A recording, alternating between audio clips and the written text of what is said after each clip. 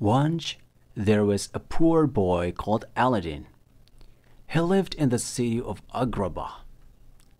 Aladdin dreamed of a better life. The Sultan of Agrabah had a beautiful daughter called Jasmine. The Sultan told Jasmine that she must marry a prince. But Jasmine didn't want to get married.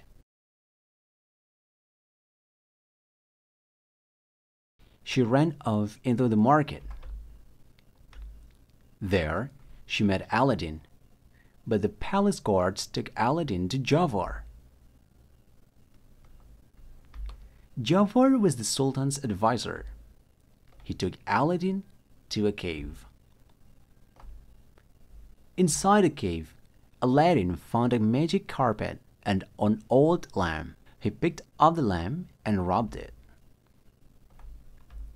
A genie appeared. He gave Aladdin 3 wishes. "I wish to be a prince," said Aladdin.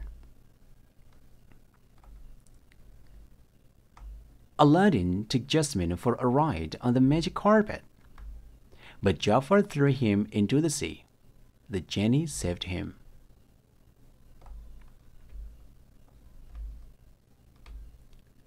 Jafar wanted to marry Jasmine. He stole Aladdin's magic lamp.